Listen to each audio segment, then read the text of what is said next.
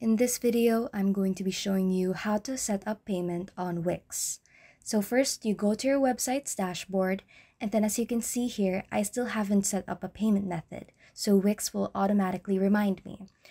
But if you don't have these prompts, then you can go into settings at the bottom of the left panel and then select the payments option there. So now that we're here in the payment section, you can go ahead and choose your business location. For me, I'm in the Philippines, so you can just press confirm over there. And if you want to change it, then I can just press on it again and then choose the location that I want to do my business in. So if you want to connect your PayPal, you just press connect right here next to PayPal, and then you follow the connect instructions so that you can link your PayPal to your Wix. So with this, you simply enter your PayPal account email in the form below, you click connect, and you'll be redirected to PayPal. Now you simply follow the prompts on that website and you click login, and then your PayPal account will be connected to your Wix account.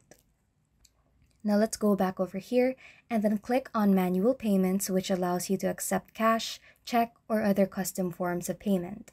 So with this, you can click on one of these following payment types. And for this, let's choose cash on delivery. And then you can go ahead and let your customers know how to pay. So you give them the instructions, and if you want to do offline payment, then you go ahead and edit the instructions based on your preferred payment method.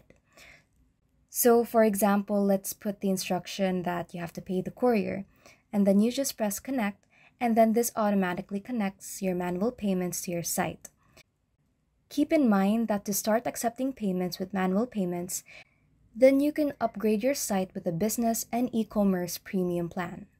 If you have any questions, just leave them in the comments below and leave a like and subscribe if this helped you out.